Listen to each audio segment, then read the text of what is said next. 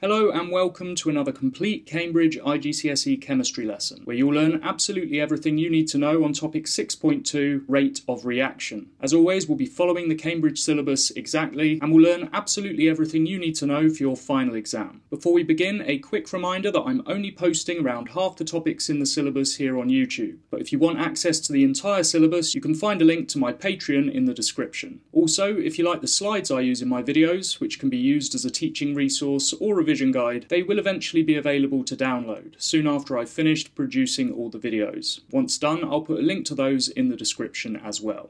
Rate of reaction refers to the rate at which reactants are consumed or products are formed in a chemical reaction. So it's essentially a measure of how quickly a reaction occurs. Factors that affect the rate of reactions include the concentration of solutions, pressure of gases, the surface area of solids, temperature, and adding or removing a catalyst. So changing the concentration of reactants in a solution affects the rate at which particles collide. An increase in concentration leads to an increase in the rate of reaction. Gas molecules collide more frequently at higher pressures, so increasing the pressure of gaseous reactants leads to an increase in the rate at which they react. Increasing the surface area of a solid reactant, for example by crushing it into a powder, exposes more particles to the other reactant, leading to an increase in the rate of reaction. Increasing the temperature of the reactants gives particles more kinetic energy, leading to an increase in the rate of reaction. Finally, using a catalyst, including enzymes, which are biological catalysts, also increases the rate of reaction.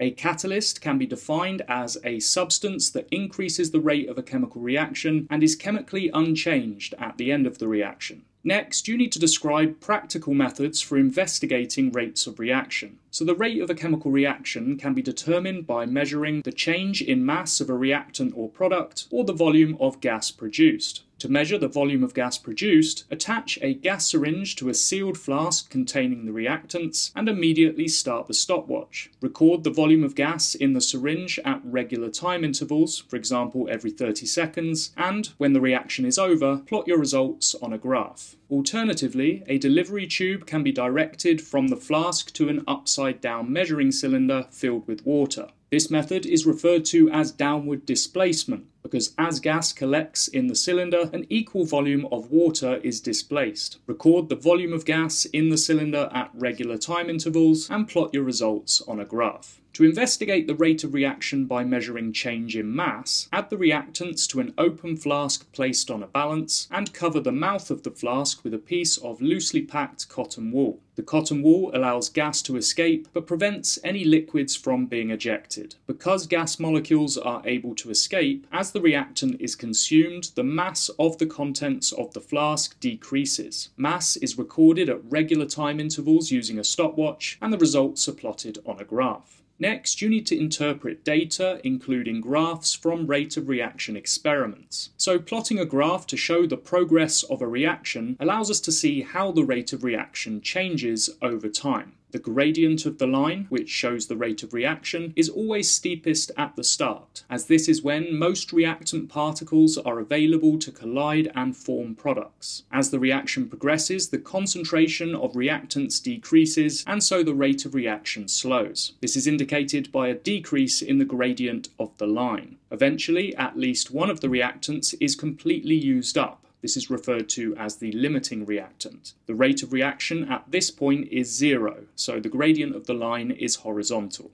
Now, plotting multiple data sets on the same graph allows us to see how changing a variable like temperature or the concentration of a solution influences the rate of reaction. For example, this graph shows the effect of changing the surface area of a solid reactant. The gradient of the yellow line is steeper at the start and becomes horizontal sooner, indicating a faster rate of reaction. Note that the total amount of product at the end of the reaction is the same in both trials, because the same amount of reactants were used. If we were to conduct another trial with half the amount of reactants, the amount of products formed would also be half, regardless of the reaction rate. Okay, that's everything you need to know for core, so we'll move on now to the extended section. Collision theory is a principle of chemistry that helps us to explain why reactions occur at different rates. According to the theory, reactant particles must collide if they're to react. In addition, the collision must have sufficient energy, that is, enough energy to break bonds in the reactants. As we learned in topic 5.1, the minimum energy that colliding particles must have is known as the activation energy. Now, there are two types of collisions. Successful collisions result in the formation of products, and unsuccessful collisions do not. If colliding particles have energy that is equal to or greater than the activation energy, then the collision is successful. If, however, the energy of the particles is less than the activation energy, then the collision is unsuccessful and the particles remain unchanged. The rate of a chemical reaction depends on the frequency of successful collisions, that is, the number of successful collisions in a given unit of time.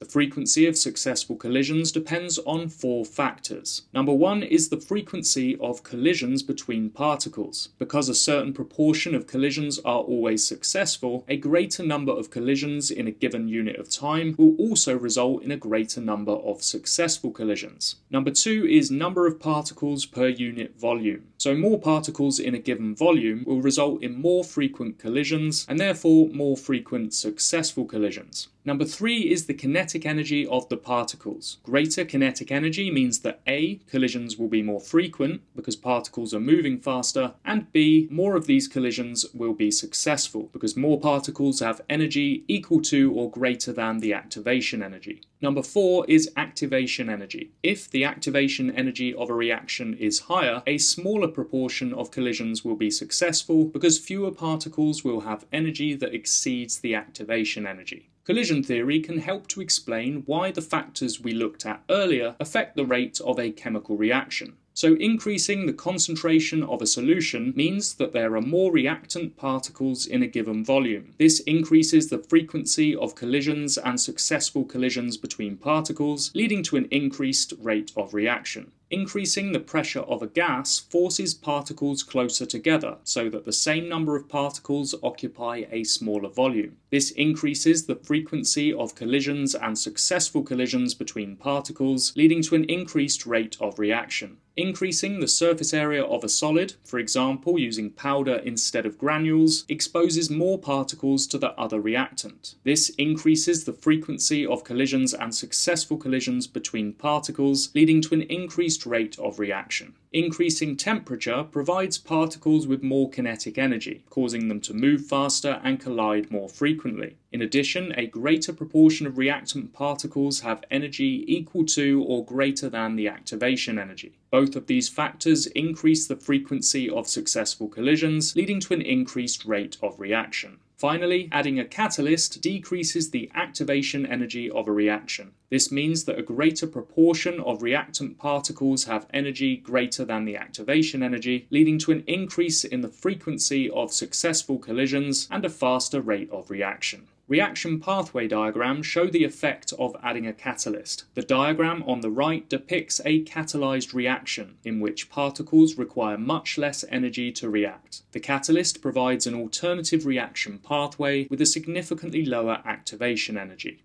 Finally, you need to evaluate practical methods for investigating the rate of a reaction. So the first method we looked at was gas collection using a gas syringe. Advantages of this method include it works for all reactions that produce a gas, it's quick and easy to set up, all the gas produced from the reaction is collected due to the gas-tight seal between the barrel and the chamber, and the syringe has a precise scale, allowing for accurate measurements. Disadvantages of this method include some gas may be lost while connecting the bung to the flask, gas syringes are fragile, relatively expensive and prone to sticking, and they have a limited capacity, making them unsuitable for reactions that produce large volumes of gas. Advantages of gas collection using a measuring cylinder include it works for all reactions that produce a gas, and it uses inexpensive and common laboratory equipment. However, gas may be lost while connecting the bung to the flask, improper handling of the measuring cylinder or delivery tube can result in gas leaks, and the scale may be obscured by gas bubbles, making it difficult to record volume.